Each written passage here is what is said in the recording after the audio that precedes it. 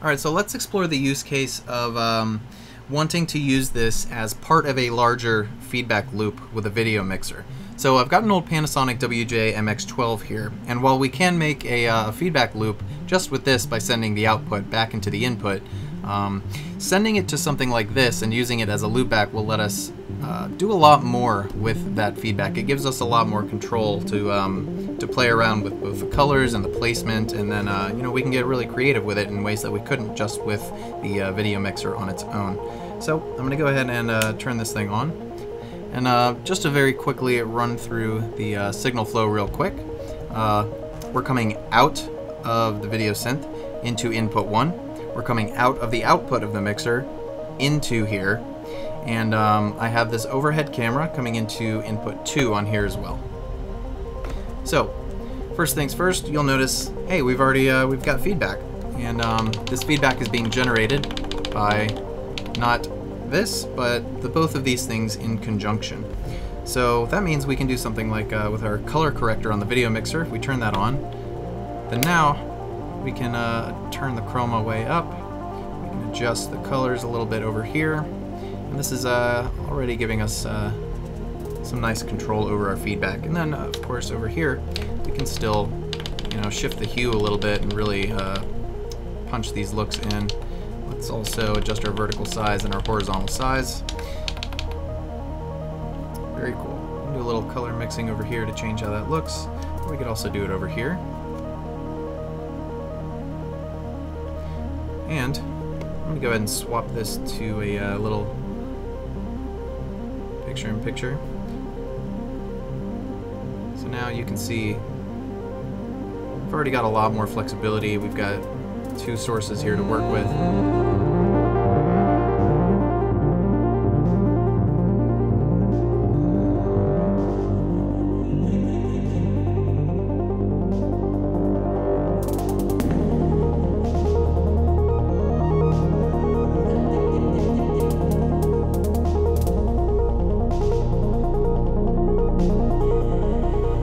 Let's bump up the brightness over here on our external box. It was a little dim inside of our little feedback circle here.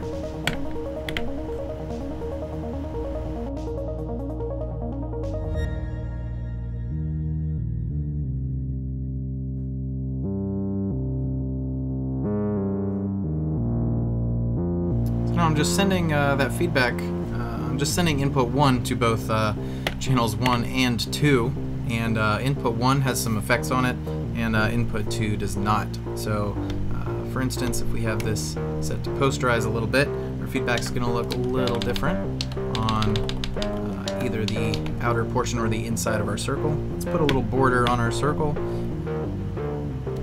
Let's push our feedback all the way to the right, so we're kind of grabbing that side of our image here. And then I'm willing to bet if I stick my hand over here, that we can start, you know, playing with the feedback a little bit. Let's move it further over here.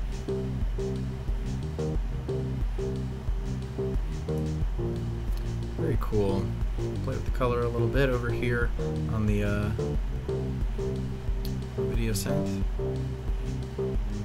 Acting as our loop back. Let's turn on negative. Much more pronounced type of look.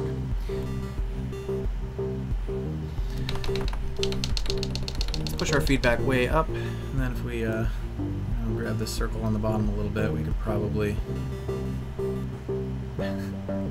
going into a portal.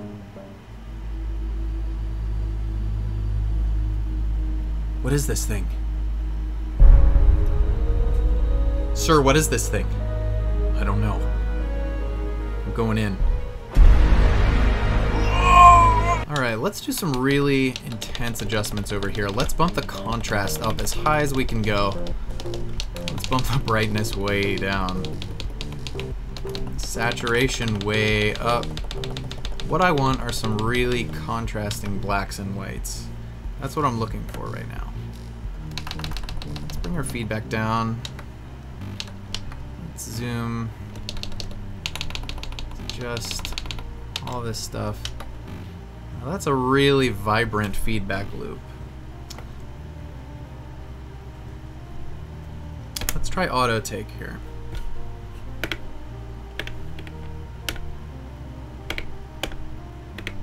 Alright, so let's set up our feedback so rather than being pushed inward, we're just hardly moving at all.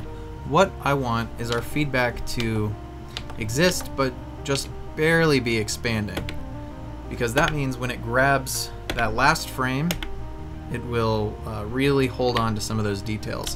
It seems like it's expanding outward still a little bit more than I would like. So let's see if we can't rein that in a little bit.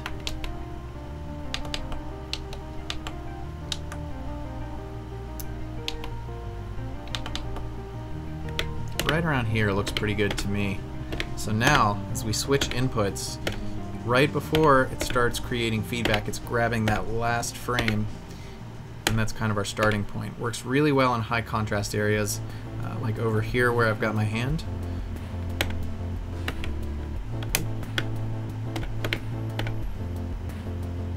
Looks like I'm moving to the right a little bit.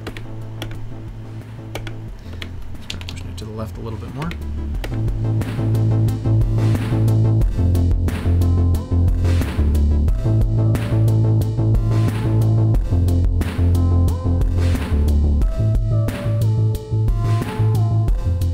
As we move over the image, you know, we're latching on to the edges of this little picture-in-picture circle here, which is creating feedback loop based on the outer pixels that it's grabbing, which looks pretty cool. It's kind of grabbing those contrasting edges.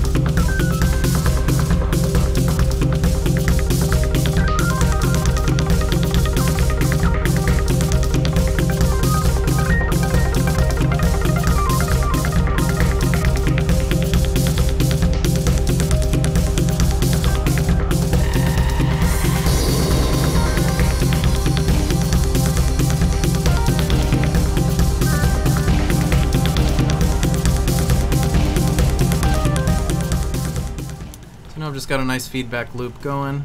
I'm just tweaking the color corrector on the video mixer.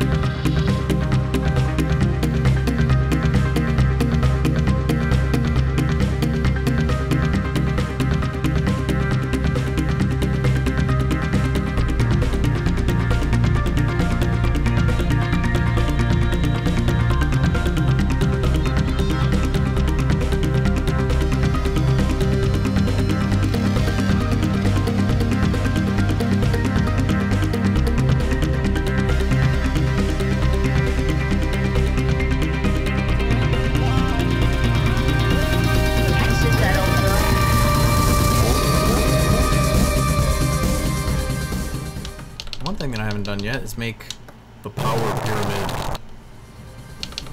Can't. Oh, there we go.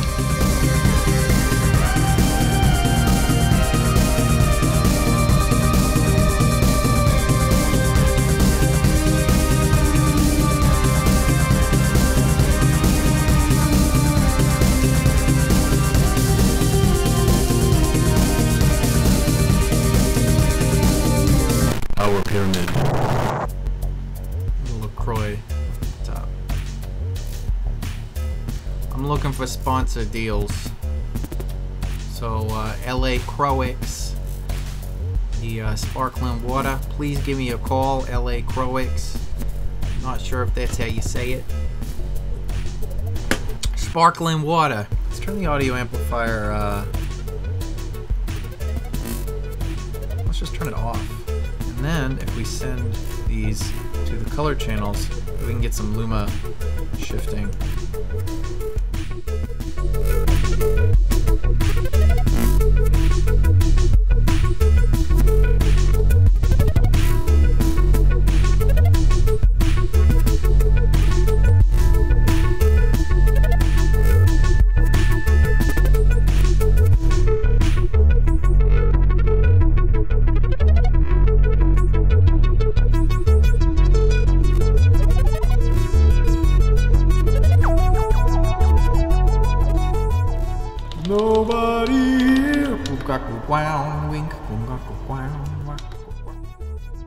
But to be honest, I probably like it moving like that. Check it out. Doesn't that look cool?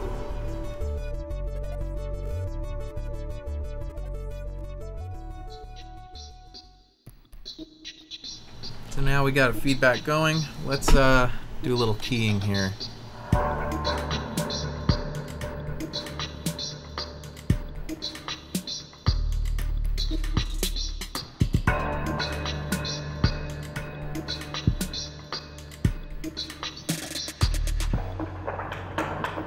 We can also change placement of our feedback.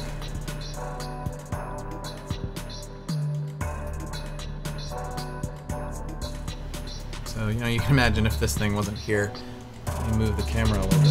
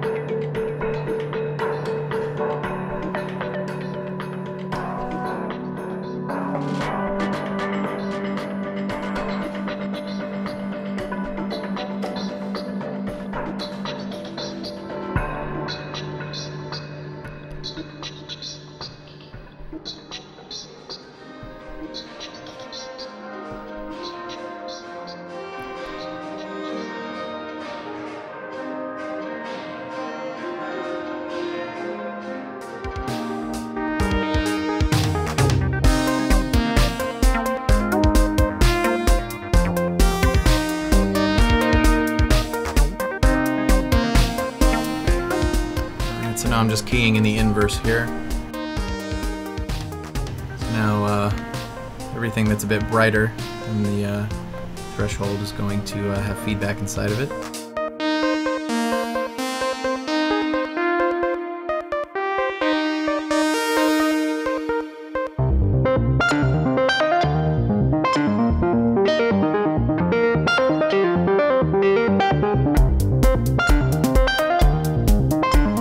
Dial out the chroma here.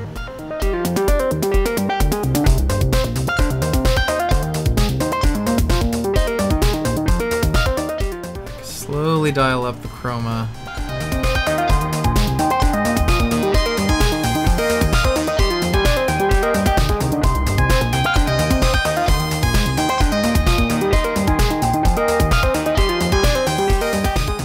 When was the last time you saw someone do this thing, huh?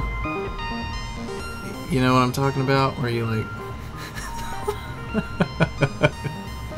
When was the last time you saw someone do that? The little finger trick? You ever seen someone do it with a lo-fi video feedback loop? No, you have. Oh yeah. Check it out. Please enter your appendage. Now scanning.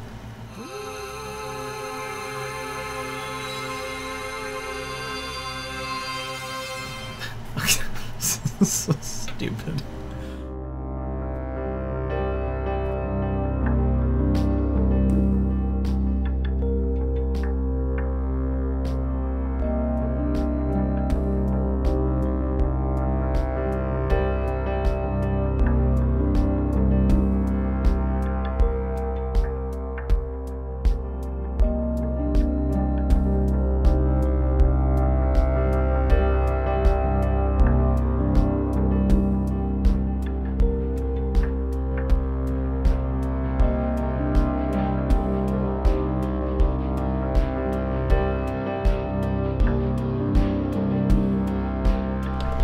I'm making all these crazy hand motions.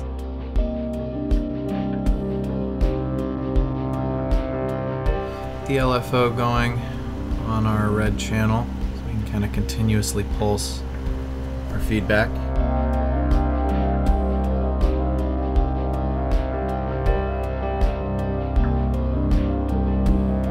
Push our chroma up a little bit here.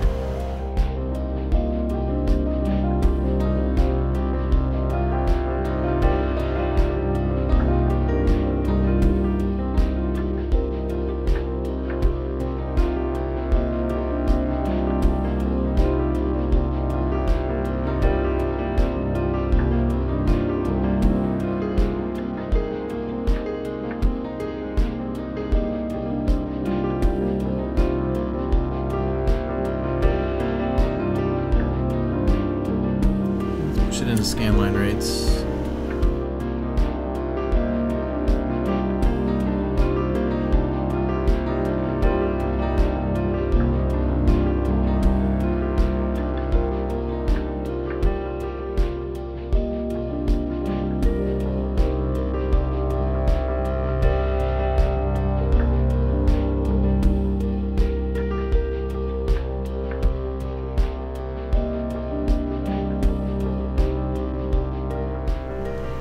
Alright, so I think I'm gonna have to wrap things up here just because I've been kind of experimenting for an hour at this point, and you know, culling this down to shorter videos already gonna be a bit of a task. But yeah, I hope you enjoyed. This is just some examples of some fun stuff that you can do utilizing this as a loopback with a composite video mixer. But this definitely expands the capabilities of a video mixer's feedback loop outside of just what you can do internally. So yeah, thanks for checking this out.